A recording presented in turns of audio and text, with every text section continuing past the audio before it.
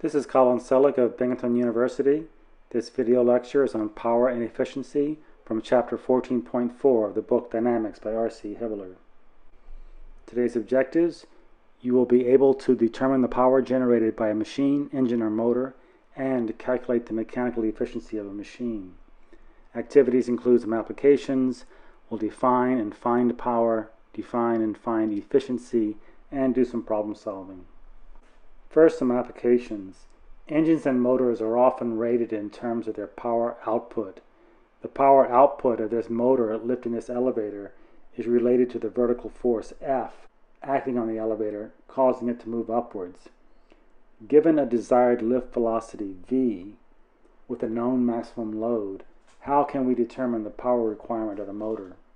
The speed at which a truck can climb a hill depends in part on the power output of the engine and the angle of inclination of the hill. For a given angle, how can we determine the speed of this truck, knowing the power transmitted by the engine to the wheels? Can we find the speed if we know the power? If we know the power, output, and speed of the truck, can we determine the maximum angle of climb for this truck? So first, some definitions. Power is defined as the amount of work performed per unit time. So we can write that like this: P is equal to amount of work per unit time. But as we found out in the last section, the work can be written as the force dotted with the displacement. So making this substitution, we can write P is equal to F dot dr over dt. Now dr dt is nothing but the velocity, so this is F dot v. Thus, power is a scalar defined as the product of the force and velocity components acting in the same direction. Using scalar notation, the power can be written: power is the force times the velocity times the cosine of theta, where theta is the angle between the force and the velocity vectors. So if the velocity of a body acted on by a force F is known, the power can be determined by calculating the dot product or by multiplying force and velocity components.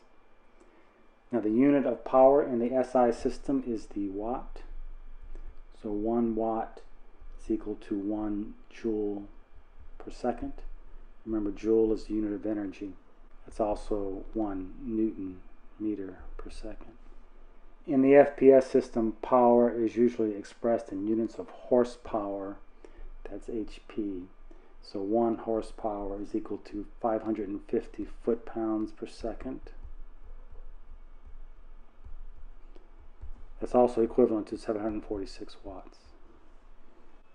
Now let's define efficiency.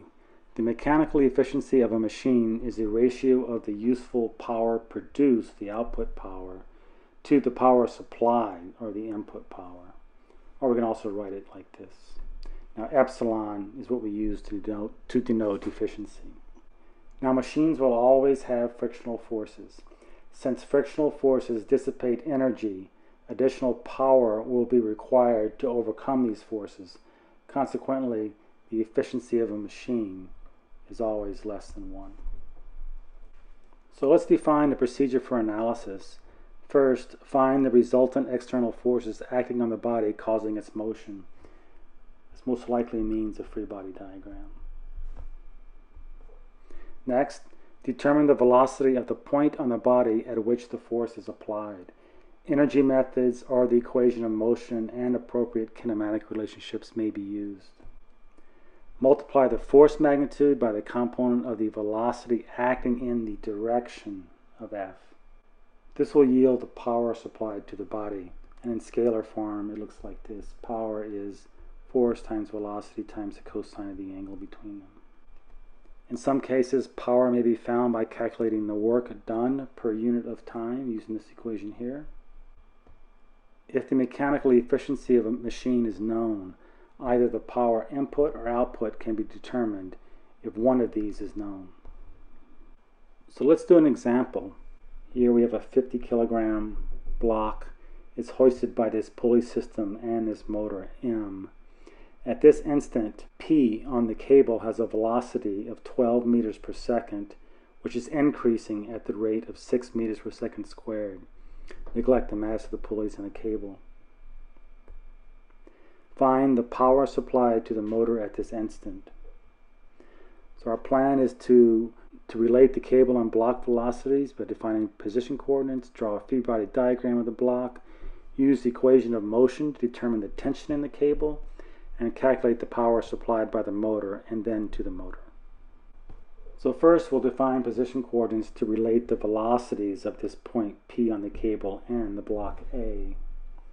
So S sub P is defined to some point on the cable, and S sub A is defined to the block, since the block moves with the pulley.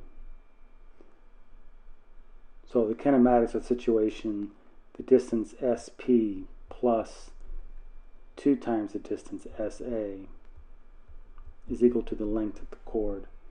So you can differentiate this equation twice to relate the accelerations.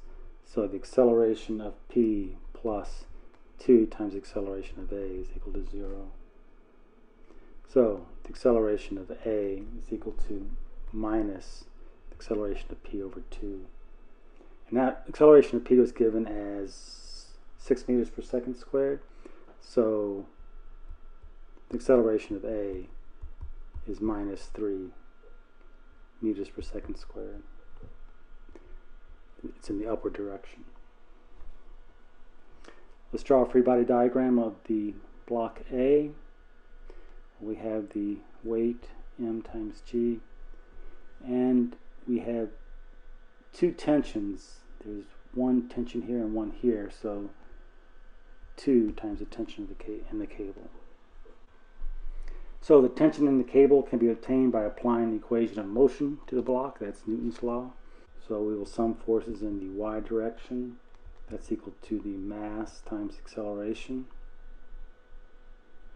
So here's the free body diagram. So summation of forces is 2T minus the weight of A. That's equal to the mass of A, which is 50 kilograms, times its acceleration, which we just determined was 3.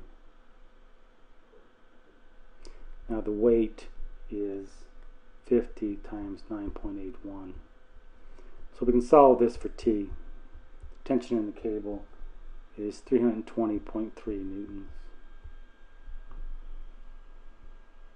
Now the power supplied by the motor is the product of the force applied to the cable and the velocity of the cable. So that power is force times velocity. You're in the same direction. So it's the tension 320.3 times the velocity, which is given as 12 meters per second. So this is 3844 watts. Now the power supplied to the motor is determined using the motor's efficiency. So the power into the motor is equal to the power out divided by the efficiency.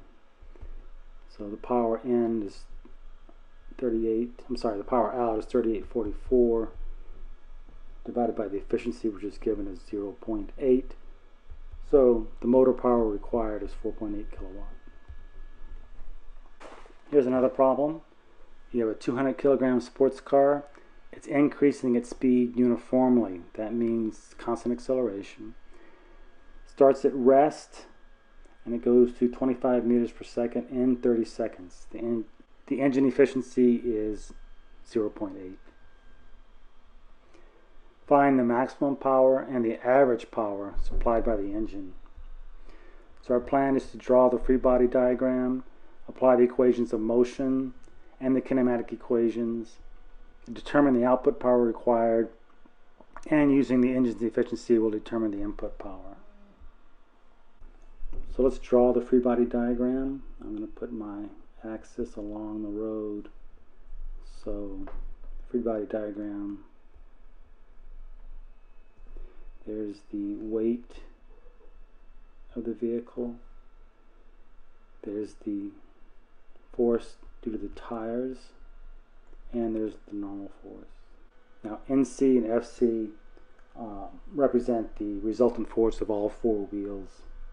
The frictional force between the wheels and the road pushes the car forward. That's this force here. What are we neglecting with this approach? Well, we're neglecting air resistance. But that's a function of the velocity squared, so we will neglect that. So first, let's apply the equation of motion in the x direction. So we'll sum forces in the x. That's equal to mass times acceleration in the x. So the forces in the x direction are the component of the weight. So that is 2,000 times g times the sine of the angle, which is, the angle is 5.711, plus F sub c is equal to the mass, which is 2,000 kilograms, times acceleration in the x direction. Now we can determine the acceleration in the x direction by using the constant acceleration equation. Remember, that is velocity is equal to initial velocity plus the acceleration times time. So we know the car sped up to 25 meters per second. It started from rest, and it did that in 30 seconds. So we can solve the acceleration in x, 8.33 meters per second squared. Now we can plug that in here and solve for F sub c, and you get 3619 newtons. Now the maximum power output of the car is calculated by multiplying the driving or frictional forces and the car's final speed. So the power out is equal to the force that we just calculated times the maximum velocity, and that would be 3619 times 25 meters per second. So 90.47 kilowatts. Now the average power is the force times the car's average speed, so that would be 3619. The average speed would be 25 over 2. So 45.28 kilowatt.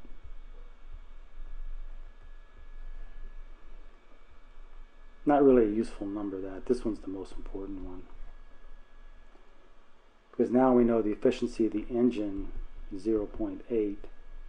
So we can say that the input power required is 90.47 kilowatts divided by 0.8, or 113 kilowatts. This concludes section 14.4 on power and efficiency.